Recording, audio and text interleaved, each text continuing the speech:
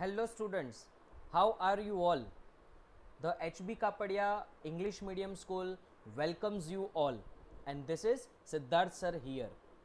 Students, last lecture में हमने BA में फर्स्ट चैप्टर स्टार्ट किया था और उसमें हमने जो टॉपिक्स डिस्कस किए थे उसको एक बार हम रिवीजन में ले लेते हैं। उसके बाद आज का टॉपिक हम स्टार्ट करेंगे। सबसे पहले तो revision of previous lecture. Students, last lecture में हमने डिस्कस किया था nature, purpose and scope of business और लेक्चर का स्टार्टिंग हमने किया था economic and non economic activities से। Economic and non economic activities क्या है? Define economic and non economic activities. तो सबसे पहले economic activities, activities which are done for the motive of monetary return. Activities which are done for the monetary return with the expectation of monetary return is known as economic activities. And what is non-economic activities? Non-economic activities are those activities which are not done for the monetary expectation as well as wealth creation. It is a service to the society and it is done for the society. So यहाँ पे हमारी पैसों की expectation है तो economic activity, पैसों की expectation नहीं है, मॉनिटरी रिटर्न की एक्सपेक्टेशन नहीं है तो it is non economic activities. उसके बाद we have done types of economic activities. तो there are 3 types of economic activities: business, profession and employment. और हमने बिजनेस के बारे में थोड़ा डिस्कस किया था। तो इंट्रोडक्शन ऑफ बिजनेस की अगर हम बात करें तो सबसे पहले तो we need to understand what is business. Business means any legal economic activity which is carried out for the motive of profit and wealth is known as business. वापिस एक बार, business means any legal economic activity which is carried out for the motive of profit and wealth is known as business. Last lecture में हमने देखा था कि business is a word comes from a busy word. Busy से ये business word develop हुआ है और बिजी का मतलब हुआ to remain active constantly, constantly active रहना, विच इज बिजी। और बिजी के ऊपर से ये वर्ड डेवलप हुआ है बिजनेस। तो वापिस एक बार उसके डेफिनेशन को हम रिवाइज कर लेते हैं। Business means any legal economic activity which is carried out for the motive of profit and wealth is known as business. Then we have discussed introduction of types of business. Business कितने type से हो सकता है? तो there are 3 classifications under it. First one is trade, second one is commerce and third one is industries. Trade, commerce and industry. Okay, industry की अगर हम बात करें तो उसमें भी सब 3 टॉपिक्स है: primary industry, secondary industry and tertiary industry. Trade की हम बात करें तो there are 2 types of trade: internal trade, international trade. Internal trade की अगर हम बात करें तो अ trade takes place with in the territory of the country. Trade takes place with in the territory of the country is known as internal trade. और internal trade में wholesaling, retailing का concept add होता है। जबकि international trade means when trade takes place among the countries, जिसमें import export activities add होती है। So trade takes place with in the territory of the country is internal trade. Trade takes place among the countries is known as international trade. उसके बाद students we have discussed characteristics of business. Okay, yes. तो आज का जो हमारा topic है वो हम स्टार्ट करते हैं। सबसे पहला टॉपिक है हमारा ऑब्जेक्टिव्स ऑफ बिजनेस। हम बिजनेस क्यों करते हैं? Why do we do business? और ये बिजनेस करने के पीछे का हमारा गोल क्या है? तो there are 2 classification of objectives. First one is economic objectives and second one is social objectives. First, economic objective. Economic objectives की अगर हम बात करें तो उसमें सबसे पहला टॉपिक है हमारा प्रॉफिट। स्टूडेंट्स, ये प्रॉफिट होता क्या है? Let's understand it. तो लिखा हुआ है मैंने यहाँ पे Since business is an economic activity, so here the main motive of business is to earn profit. जैसे हमारी बॉडी में ब्लड का इम्पोर्टेंस है, वैसे ही हमारे बिजनेस में प्रॉफिट का इम्पोर्टेंस है। हमारी बॉडी इसलिए एक्टिव है क्योंकि ब्लड सर्कुलेट होता है, तो बिजनेस भी तब एक्टिव रहेगा जब उसमें प्रॉफिट सर्कुलेट करेगा, प्रॉफिट जनरेट होगा। सो सेकेंड पॉइंट यहाँ पे मैंने लिखा हुआ है, profit is very necessary to run the business as well as to expand the business. आपको बिजनेस चलाना है, लॉन्ग टर्म तक बिजनेस एक्टिविटीज को कैरी फॉरवर्ड करना है, बिजनेस को आपको एक्सपांड करना है, तो ये सब के लिए प्रॉफिट एक बहुत ही इंपॉर्टेंट पैरामीटर है। That is why most important profit is the yardstick of business. Business का ये बेस है प्रॉफिट। बिजनेस जो है वो प्रॉफिट के पिलर के ऊपर खड़ा है। So profit is the yardstick of business. Profit is the motivating force and life blood for the business. Business क्या है, प्रॉफिट क्या है, sorry, profit is the motivating force and life blood for the business. By earning reasonable profit a business can be acknowledged by the society। आप profit earn करो, वो आपका main target है, बात एकदम सही है, लेकिन वो जो प्रॉफिट है ना, वो रीजनेबल प्रॉफिट होना चाहिए। बहुत सारे शॉपकीपर क्या करते हैं कि कस्टमर्स जब उनके वहाँ कोई प्रोडक्ट परचेस करने के लिए आते हैं तो बहुत ही बड़ा मार्जिन वाला प्रॉफिट उनके पास से ले लेता है, और जब वो कस्टमर को पता चलता है कि ये शॉपकीपर ने हमारे पास से ज़्यादा पैसे ले लिए, उसने ज़्यादा प्रॉफिट ले लिया हमारे पास से, तो वो कस्टमर उसके बाद रिपीटली वहाँ पे जाता नहीं है, वो शॉपकीपर के पास जाता नहीं है।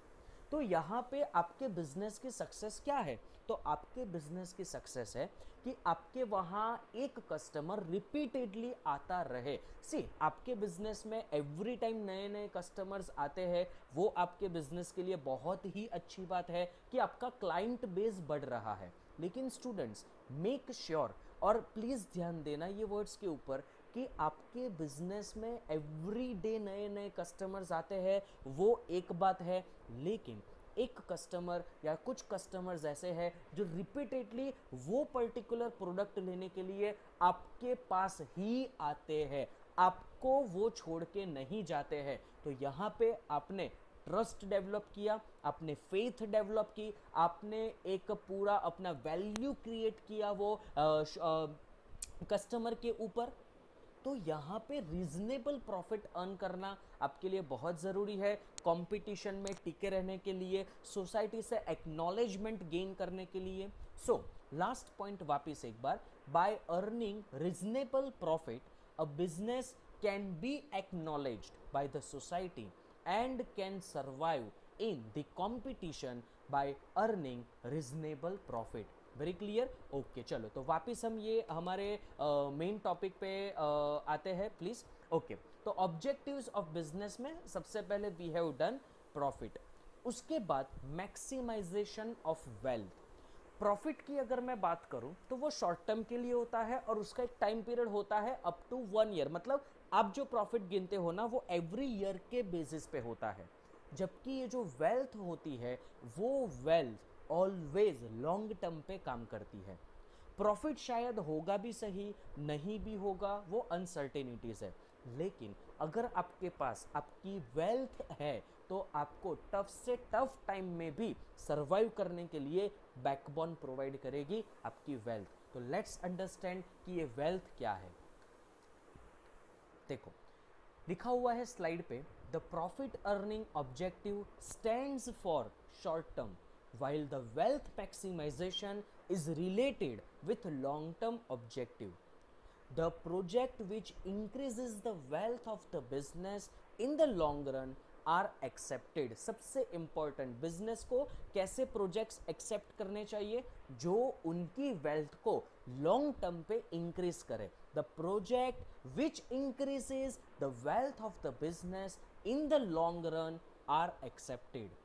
In the time of depression, मंदी वाला जब माहौल होगा जो फिलहाल अभी चल रहा है, in the time of depression business has to give up the profit but at the time wealth will help to come out from the situation like depression, कि जब मार्केट डिप्रेस होगा, जब मार्केट मंदी वाला होगा, तब आपको बहुत बार ऐसा होगा कि आपको प्रॉफिट को इग्नोर करना पड़ेगा।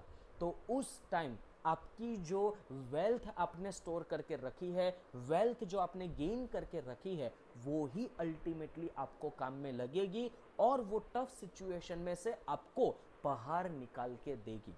सो मैक्सिमाइजेशन ऑफ वेल्थ की अगर हम बात करें तो in the time of depression business has to give up the profit, but at the time wealth will help to come out from the situation like depression. Students, topic का नाम था हमारा objectives of business. Objectives of business can be classified as economic objectives and social objectives. Economic objectives में we have done profit and the second one is maximization of wealth. तो अब हम हमारे next topic के बाजू shift होते हैं और हमारा नेक्स्ट टॉपिक है सोशल ऑब्जेक्टिव्स। सोशल ऑब्जेक्टिव की मैं बात करूं तो सबसे पहले तो आपको ये चीज़ समझनी है, ये चीज़ आपको देखनी है कि बिजनेस में मेन मोटिव क्या है आपका। Students, what is the main motive of business? तो मेन मोटिव ऑफ बिजनेस है टू अर्न प्रॉफिट, और वो प्रॉफिट आपको कौन देता है? कस्टमर्स। तो ग्रुप ऑफ कस्टमर्स मतलब कि सोसाइटी। तो indirectly we can say that कि हमारे बिजनेस में जो प्रॉफिट आता है वो सोसाइटी से आता है। तो सोसाइटी है तो हमारा बिजनेस चल रहा है। अगर सोसाइटी से रिस्पॉन्स मिलना बंद हो जाएगा तो हम हमारे बिजनेस को रोल आउट नहीं कर पाएंगे, उसको हम चला नहीं पाएंगे, वहाँ पे सर्वाइव करना बहुत बड़ा डिफिकल्ट हो जाएगा। तो the existence of business is not possible without society. Society का रिस्पॉन्स बहुत ही ज़रूरी है। Business and society are two sides of the same coin. Business है तो सोसाइटी डेवलप होगी, सोसाइटी है तो बिजनेस डेवलप होगा, ये एक दूसरे के ऊपर इंटरडिपेंडेंट है। तो लिखा हुआ है ना कि business and society are two sides of the same coin. In business hour main motive is to earn profit and profit comes from society. Here a businessman has to understand the importance of society in his or her business। कि आपको समझना है, बहुत सारे businessman ऐसे होते हैं कि जो सोसाइटी को कंसीडर तो करते हैं लेकिन उनको इम्पोर्टेंस नहीं देते हैं। सोसाइटी का रोल उनको पता है कि सोसाइटी है तो ही हम हैं, बाकी हमारा कोई वजूद नहीं है, फिर भी वो लोग क्या करते हैं कि अनफेयर प्रैक्टिस करते हैं, चीटिंग करते हैं, माल प्रैक्टिसेस करते हैं, ब्लैक मार्केटिंग करते हैं। सो अल्टीमेटली ये जो नेगेटिव एक्टिविटीज आप सोसाइटी की अगेंस्ट में कर रहे हो जस्ट बिकॉज कि प्रॉफिट ह्यूज लेवल पे, ह्यूज प्रॉफिट अर्न करने के लिए, सो लॉन्ग रन पे ये चीज़ कहीं ना कहीं आपको नेगेटिवली अफेक्ट करेगा ही। तो स्टूडेंट्स, यहाँ पे आपको एक क्वालिटी को डेवलप करना है अपने अंदर कि अगर आप बिजनेस एंटरप्रेन्योर बनना चाहते हो, अगर आप एक अच्छे बिजनेसमैन बनना चाहते हो, तो ऑलवेज सोसाइटी को कंसीडर करके चलो, सोसाइटी को साथ में लेके चलो। सोसाइटी है तो आप हो, तो मैं हूँ, तो हमारा बिजनेस है। अगर सोसाइटी से रिस्पॉन्स आना ही बंद हो जाएगा तो हमें यहाँ पे सर्वाइव करना बहुत डिफिकल्ट हो जाएगा। सो देयर आर, और सोसाइटी के लिए कुछ रिस्पॉन्सिबिलिटीज़ भी है जो हमें फुलफिल करनी पड़ेगी, जो आप अभी फिलहाल देख रहे हो स्टूडेंट्स कि अभी यहाँ पे कोरोना वायरस का हमारे सोसाइटी में, पूरे वर्ल्ड में बहुत प्रॉब्लम चल रहा है, जिसके सामने हम काफ़ी अच्छा फाइट दे रहे हैं। और आप देखो, आपने न्यूज़पेपर में देखा होगा, आपने बिजनेस आर्टिकल्स में देखा होगा, सोशल मीडिया पे आपने देखा होगा कि बहुत सारे बिजनेस टाइकून्स जो है, बिजनेस एंटरप्रेन्योर है, जिन्होंने बहुत अच्छा खासा कंट्रीब्यूशन यहाँ पे दिया हुआ है, हमारी सोसाइटी को दिया हुआ है, गवर्नमेंट को दिया हुआ है कि वो ये पैसों को अच्छे से यूटिलाइज करके ये टफ सिचुएशन है उसके सामने लड़े और ये टफ सिचुएशन को ओवरकम करे। क्योंकि सब बिजनेस रोल मॉडल्स को पता है, सब बिजनेस टाइकून को पता है कि आज वो लोग जो पोजीशन पे खड़े हैं वो सिर्फ और सिर्फ सोसाइटी के रिस्पॉन्स की वजह से खड़े हैं। सो यहाँ पे लास्ट पॉइंट मैंने लिखा हुआ है कि there are such responsibilities of business towards society which are must be performed, आपको कंपलसरी वो परफॉर्म करनी ही पड़ेगी। Very clear? ओके, चलो तो नेक्स्ट टॉपिक पे हम शिफ्ट होते हैं कि सोशल ऑब्जेक्टिव क्या क्या है। सबसे पहला है ऑब्जेक्टिव ऑफ सोशल रिस्पॉन्सिबिलिटीज। जी मैंने आपको पहले ही बताया कि business and societies are two sides of the same coin, और यहाँ पे सोसाइटी में बहुत सारी रिस्पॉन्सिबिलिटीज़ है जो हमें परफॉर्म करनी है, और ये हम भी समझते हैं हमारी एक रिस्पॉन्सिबिलिटी है कि वो हमें परफॉर्म करनी ही पड़ेगी। से फॉर एन एग्जांपल कि 5 जून जो वर्ल्ड एनवायरनमेंट डे हम सेलिब्रेट करते हैं, तो बहुत सारे बिजनेस कॉरपोरेट्स होते हैं जो कि कोई जगह पे कुछ प्लांट्स लगाने में कुछ टारगेट रखते हैं कि आज हमारी कंपनी ने 10,000 प्लांट्स लगाए। फिर 21 जून है जो वर्ल्ड योगा डे है, ठीक है, तो वहाँ पे वो कंपनीज जो है अपने एम्प्लॉयज़ को बड़े ग्राउंड पे या अपने ऑफिस के टेरेस पे कहीं पे भी उसको योगा करने के प्रैक्टिस से उसको इन्फ्लुएंस कर रहा है, और फिर वो जो वीडियोस है वो स्प्रेड कर रहे हैं ताकि सोसाइटी में एक अवेयरनेस का माहौल क्रिएट हो। सो यहाँ पे आपको समझना है स्टूडेंट्स कि ऑब्जेक्टिव ऑफ सोशल रिस्पॉन्सिबिलिटीज, कि सोसाइटी की बहुत सारी रिस्पॉन्सिबिलिटीज है जो आपको परफॉर्म करनी है, आपको प्ले करनी है, क्योंकि आपके बिजनेस की जो सक्सेस है वो सिर्फ और सिर्फ सोसाइटी के ऊपर डिपेंडेड है। सेकेंड पॉइंट यहाँ पे है प्रोवाइडिंग एम्प्लॉयमेंट अपॉर्चुनिटीज। आप अपने बिजनेस को एक एक्सपोनेंशियल लेवल पे ले जाओ, आप अपने बिजनेस को एक बड़े स्केल पे ले जाओ, लेकिन वहाँ पे आपका एक पर्पस होना चाहिए कि आप जैसे ग्रो कर रहे हो, आपको वो ग्रोथ अपॉर्चुनिटी जो है वो सोसाइटी का जो एम्प्लॉयमेंट ग्रुप है, सोसाइटी में जो ऐसे लोग हैं जिसको एम्प्लॉयमेंट की ज़रूरत है, उनको ये एम्प्लॉयमेंट अपॉर्चुनिटीज़ प्रोवाइड करके आप उनको क्या कर रहे हो कि भाई एम्प्लॉयड बना रहे हो। तो आपके साथ साथ उनका भी ग्रोथ होगा, उनकी भी इनकम बढ़ेगी, उनका भी स्टैंडर्ड ऑफ लिविंग बढ़ेगा। तो ये आपका एक सोशल रिस्पॉन्सिबिलिटी है जो आपने उनके टूवर्ड्स परफॉर्म किया कि प्रोवाइडिंग एम्प्लॉयमेंट अपॉर्चुनिटीज़। उसके बाद providing qualitative goods and services. Students, आप जो भी पैसा डिमांड करते हो ना, आपका एक बिजनेस है, आप एक स्टेशनरी शॉप चला रहे हो, तो आपका जो बिजनेस है उसमें कस्टमर्स आते हैं, आपने जो प्राइस बोली कि भाई ये नोटबुक है वो 25 रुपीज़ की है, ये पेन जो है वो 10 रुपीज़ की है, ये जो XYZ बुक्स है या इरेजर है वो सब 5 रुपीज़ के है, 10 रुपीज़ के है, 50 रुपीज़ के है, कस्टमर रेडी हो जाता है वो प्राइस देने के लिए।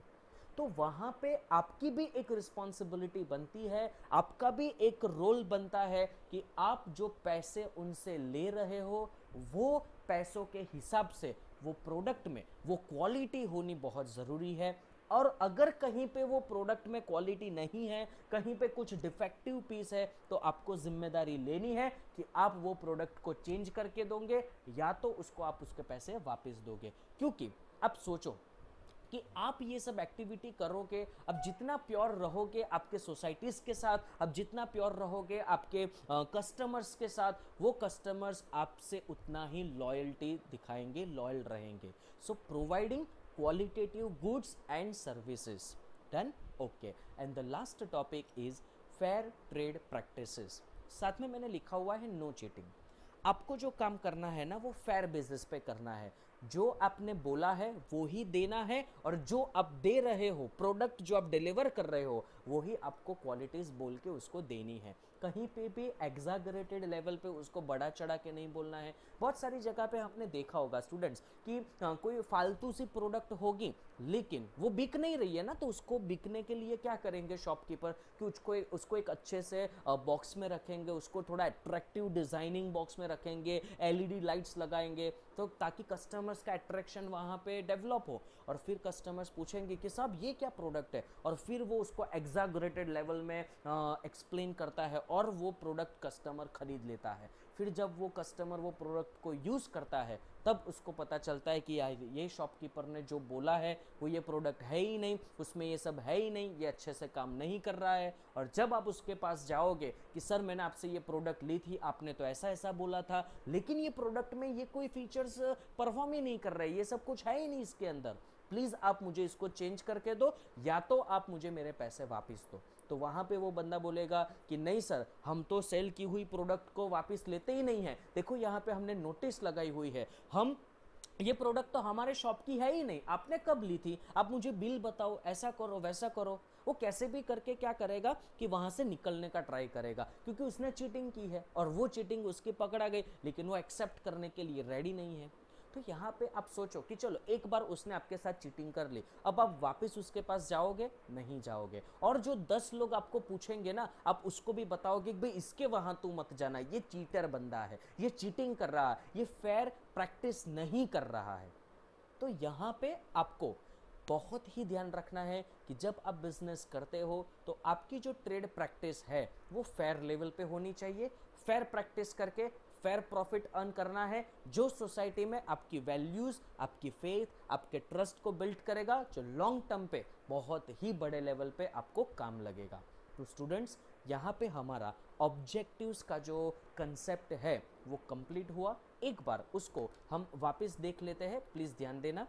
ओके, सबसे पहले तो देखो ऑब्जेक्टिव्स ऑफ बिजनेस में economic objectives and social objectives. Economic objectives में है profit, second one is maximization of wealth, फिर अदर्स में मैंने लिखा हुआ है expansion of market, application of modern technologies etcetera etcetera. और सोशल ऑब्जेक्टिव में सबसे पहला है objective of social responsibilities, providing employment opportunities, providing qualitative goods and services, and last one is fair trade practices. Very clear? Okay, चलो तो अब हमारा जो नया टॉपिक है, ठीक है, वो हम डिस्कस करते हैं। प्लीज़ ध्यान देना स्टूडेंट्स, नया टॉपिक है हमारा बिजनेस रिस्क्स।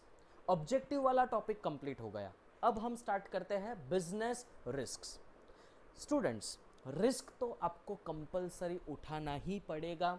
रिस्क उठाते नहीं हो आप तो आप अपनी एफिशिएंसी को नहीं जान पाओगे कि आप कितने बड़े लेवल के प्लेयर हो। रिस्क तो उठाना पड़ेगा, और business is with full of risk, क्योंकि बिजनेस जो है ना वो फ्यूचर के प्रोस्पेक्ट को ध्यान में रख के काम करता है, और फ्यूचर तो अनसर्टेन है। तो लिखा हुआ है there are so many uncertainties prevails in the business, business is with full of risk. और आप जो प्रॉफिट अर्न करते हो ना, बहुत बार नहीं कुछ ऐसे बहुत ऑकवर्ड क्वेश्चन पूछ लेते हैं कि भाई आपको बिजनेस में प्रॉफिट क्यों चाहिए। तो मैंने उसको एक सिंपल सी भाषा में बोला कि भाई बिजनेस को रोटेट करने में, बिजनेस को रोल आउट करने में हमें प्रॉफिट चाहिए। ओके, फिर वो पूछता है कि क्यों बिजनेस को आपको रोल आउट करना है, तो भाई यहाँ पे आंसर है कि profit is the reward against business risk. हम रिस्क ले रहे हैं और वो रिस्क का रिवॉर्ड है हमारा प्रॉफिट, इसलिए हम प्रॉफिट चार्ज कर रहे हैं, इसलिए हम प्रॉफिट अर्न कर रहे हैं, और इसलिए हमें प्रॉफिट अर्न करना है क्योंकि हम बिजनेस में रिस्क ले रहे हैं। Okay, so one businessman has said that if you have not taken risk in your life then it is the biggest risk of your life। कि अगर आपने आपके बिजनेस में रिस्क नहीं लिया है सो ये आपके बिजनेस का, आपकी लाइफ का सबसे बिगेस्ट रिस्क है। ओके, सो ऑलवेज आप एक कैलकुलेटिव रिस्क लेते रहो, जिससे आप, हाँ, ट्रायल एंड एरर, लेकिन कभी तो ऐसा होगा ना कि राइट पोजीशन पे किक लग जाएगी और हमारी जो बिजनेस की जो हमारे जो बिजनेस का लेवल है एकदम बड़े लेवल पे डेवलप हो जाएगा। सो बिजनेस रिस्क की बात करते हैं, और जो यहाँ पे सेकेंड पॉइंट मैंने लिखा हुआ है profit is the reward against business risk. Very clear? Okay, there are two types of risk prevails in the business. Business में दो टाइप के रिस्क होते हैं। सबसे पहला होता है नेचुरल रिस्क और दूसरा है मैन मेड रिस्क। आप समझ ही गए होंगे, नेचुरल रिस्क जिसके ऊपर हमारा कोई कंट्रोल नहीं है, और मैन मेड रिस्क जिसके ऊपर हमारा कंट्रोल है। तो क्या है देखते हैं। Natural risk like earthquake, tsunami, flood hinders the growth of business. Hinder करना मतलब डिस्टर्ब करना, ऑब्स्ट्रक्ट करना। It destroys the assets of the business and the business has no control over the natural risk। Natural risk के ऊपर हमारा कोई भी control नहीं है। मैन मेड रिस्क की बात करते हैं कि man made risk are theft, strike off employees, political instability, risks of competition, etc., etc. Man-made risks also disturb the operations of business, and as a result business has to suffer with huge loss. So ये basically risks के दो type है, natural risk and main made risk. Very clear? Okay, चलो तो अब हमारा नया topic है causes of business risk. Students, आपके चैप्टर में सबसे important question causes of business risk, 3 marks और 5 मार्क्स के लिए मोस्ट आईएमपी क्वेश्चन. प्लीज उसको आईएमपी करो, कॉजेज ऑफ बिजनेस रिस्क. चलो, कॉजेज ऑफ बिजनेस रिस्क में सबसे पहला है चेंज इन टेक्नोलॉजी. आपको पता है कि ये जो पूरा भी टाइम पीरियड चल रहा है ना, वो पूरा टेक्नोलॉजी का टाइम है, टेक्नोलॉजी युग चल रहा है अभी. और आप कुछ नए मशीन्स लेके आते हो और 2 साल में वो मशीन्स के नए वर्जन बाहर आ जाते हैं, नई टाइप की क्वालिटीज़ के मशीन बाहर आ जाते हैं. तो वहाँ पे आपके जो मशीन है ना, वो ओल्ड टेक्नोलॉजी वाले हो गए, ओल्ड वर्जन वाले हो गए. तो वहाँ पे क्या होगा कि उससे जो प्रोडक्ट आपकी बनती है, उससे भी बेहतर प्रोडक्ट नए टाइप के मशीन में बनती है. तो उसकी फिर नए टाइप के मशीन की प्रोडक्ट की जो डिमांड है वो मार्केट में बढ़ जाएगी, और आपके जो प्रोडक्ट की जो डिमांड है वो धीरे धीरे धीरे मार्केट में कम हो जाएगी. तो आपका यहाँ पे सबसे बड़ा रिस्क है टेक्नोलॉजी को लेके, क्योंकि आप इतना बड़ा बिजनेस लेके बैठे हो, टेक्नोलॉजी जो फोर्स में चेंज हो रही है, ये बड़े बिजनेस के लिए इम्पॉसिबल है कि उतने फोर्स में वो लोग चेंज हो पाए, क्योंकि उनके ऑपरेशंस जो होते हैं ना वो बड़े बड़े लेवल पे चलते हैं. तो ये हमारे बिजनेस में एक सबसे बड़ा रिस्क है, change in technology. Very clear? Okay. दूसरा रिस्क है threat of substitute products. Substitute products मतलब क्या कि ऑन बिहाफ ऑफ चलने वाली प्रोडक्ट्स. से फॉर एन एग्जांपल कि मेरा एक फूड कॉर्नर है, ठीक है, और वहाँ पे मैं दाबेली और सैंडविच ये 2 प्रोडक्ट्स लेके मैं बैठा हूँ, और ये 2 प्रोडक्ट्स का मैं सेल्स कर रहा हूँ. और पहले तो मेरा सेल्स बहुत अच्छा चल रहा था, लेकिन अब ऐसा हुआ कि मेरा बिजनेस अच्छा चल रहा है ना, उसको देख के एक बंदे ने बाजू में पानी पूरी का ठेला लगा दिया. तो अब मेरे कस्टमर्स जो मेरे पास रेगुलर आते थे, उनको एक ऑप्शन मिल गया, उनको एक सब्स्टिट्यूट प्रोडक्ट का ऑप्शन मिल गया. तो वहाँ पे मेरे कस्टमर्स जो है ना वो थोड़े कम हो जाएंगे. फिर हम दोनों का बिजनेस देख के वड़ा पाव, फिर पंजाबी भेल, और वो सब लोगों को ऐसा लगा कि यार यहाँ पे तो कस्टमर्स बहुत सारे आते हैं, चलो हम भी हमारा ठेला यहाँ पे लगाते हैं. तो पहले सिर्फ मैं था, अब 10 लोग हैं जो 10 अलग अलग प्रोडक्ट्स बेच रहे हैं. तो यहाँ पे बिजनेस में जब सब्स्टिट्यूट प्रोडक्ट्स अवेलेबल हो जाएगी आपके बिजनेस में, जब आपकी प्रोडक्ट के ऑप्शंस दूसरे मार्केट में अवेलेबल हो जाएंगे, तब आपके बिजनेस में आपको डाउनफॉल देखने को मिलेगा, जो आपके बिजनेस का एक रिस्क का कॉज है, रिस्क का रीजन है, थ्रेट ऑफ सब्स्टिट्यूट प्रोडक्ट्स. उसके बाद है कंपटीशन. कंपटीशन की अगर मैं बात करूं तो कंपटीशन फिलहाल मार्केट में कट थ्रोट कंपटीशन चल रही है कि मतलब 1 रुपया कम है ना तो भी कस्टमर यहाँ से यहाँ हो जाता है. और वो कंपटीशन में सर्वाइव करने के लिए बहुत बार ऐसा होता है कि जो शॉपकीपर होते हैं, बिजनेसमैन होते हैं ना, वो चीटिंग भी करते हैं, जिसकी वजह से कोई और 3-4 लोग चीटिंग कर रहे हैं, आप एथिकली बिजनेस कर रहे हो, लेकिन आपका कंसिडरेशन भी, आपकी गिनती भी उसी में हो जाएगी जो लोग चीटिंग कर रहे हैं. तो यहाँ पे कंपटीशन में सर्वाइव करना, कंपटीशन को ट्रैक करना, कंपटीशन को मेंटेन करना, उसको डाइजेस्ट करना, ये भी आपके बिजनेस के लिए एक बहुत बड़ा रिस्क है. उसके बाद हमारा 4th पॉइंट है लेजिस्लेशन. लेजिस्लेशन का मतलब हुआ रूल्स एंड रेगुलेशंस. मैं आपको यहाँ पे एक स्टोरी बताता हूँ कि मेरा फ्रेंड है, उसने 5 साल पहले करीबन 1 करोड़ रुपए इन्वेस्ट करके प्लास्टिक बैग्स बनाने की एक फैक्ट्री ओपन की. और ये प्लास्टिक बैग्स बनाने की फैक्ट्री उसने ओपन की, अच्छे से वो बिजनेस चला रहा था, 30-40 एम्प्लॉयज़ का उसके पास स्टाफ था. फिर ऐसा हुआ 2-2.5 साल के बाद गवर्नमेंट का एक रूल आ गया कि एनवायरनमेंट को प्रोटेक्ट करने के लिए हम प्लास्टिक बैग्स को बैन कर रहे हैं. ये रूल जब आया तब मेरे फ्रेंड का जो बिजनेस है एकदम से लेके फटाक से नीचे आ गया, क्योंकि प्लास्टिक बैग्स जो है वो मार्केट में बैन हो गई. तो यहाँ पे गवर्नमेंट ने रूल्स चेंज किए कुछ प्रोडक्ट को लेके, और वो प्रोडक्ट में अगर आप बिजनेस कर रहे हो तो आपके लिए एक बहुत बड़ा रिस्क हो गया कि अब क्या करेंगे, व्हाट नेक्स्ट। या तो आपको पूरा इंफ्रास्ट्रक्चर चेंज करना पड़ेगा, जो भी एक बहुत बड़ा रिस्क है, या तो आपको पूरी इंडस्ट्री ही चेंज करनी पड़ेगी, जो सबसे बड़ा रिस्क है। सो जब गवर्नमेंट के रूल्स एंड रेगुलेशंस चेंज होते हैं तब भी आपके बिजनेस में रिस्क के फैक्टर बढ़ जाते हैं। ऐसा नहीं होता कि हर बार रिस्क के फैक्टर बढ़ जाते हैं, लेकिन हाँ, कुछ बार वो आपको फेवरेबल भी रहेंगे, कुछ बार ये आपके लिए रिस्क भी लेके आएंगे। Okay, yes. So our first topic is our fifth topic is uncertainty of demand। Demand की अनसर्टेनिटी बहुत है, क्योंकि आज आपके पास 100 कस्टमर्स आए, दैट डज नॉट मीन कि एवरी टाइम 100 कस्टमर्स तो आएंगे ही। कभी 100 के 1000 कस्टमर्स भी आए, कभी 0 कस्टमर्स आए, कभी 10 कस्टमर आए। अनसर्टेनिटी से भरा हुआ है ये बिजनेस, और जब मार्केट में डिप्रेशन चल रहा है, एवरी टाइम ऐसा होगा कि बहुत कम कस्टमर्स हमारे पास आते होंगे, जिससे हमारा बिजनेस ठीक से नहीं चल रहा है, बिजनेस में अच्छा खासा हमें इनकम जनरेट नहीं हो रहा है, प्रॉफिट जनरेट नहीं हो रहा है, क्योंकि डिमांड की अनसर्टेनिटी है। तो अनसर्टेनिटी ऑफ डिमांड जो है, ठीक है, वो भी हमारे बिजनेस के लिए एक रिस्क फैक्टर है। And the last one is physical risk. Physical risk का मतलब हुआ कि आपके बिजनेस में फायर लग जाना, चोरी हो जाना, या आपकी प्रोडक्ट जो है वो बिगड़ जाना, या प्रोडक्ट लॉस हो जाना, ये सब आपका फिजिकल रिस्क है। ठीक है, तो फिजिकल रिस्क भी आपके बिजनेस के लिए ऑब्स्ट्रक्शंस क्रिएट करता है, आपके बिजनेस के लिए ये हार्मफुल है। ठीक है, ओके।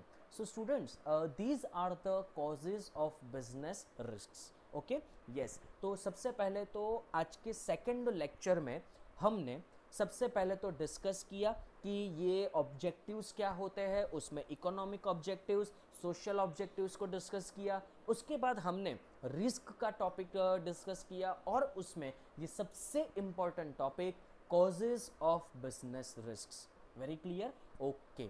तो स्टूडेंट्स, आज के लेक्चर को हम यहीं तक रखते हैं। जब नेक्स्ट लेक्चर में हम डिस्कस करेंगे आगे के नए टॉपिक्स, प्रोफेशन, एम्प्लॉयमेंट और टाइप ऑफ बिजनेस एक्टिविटीज।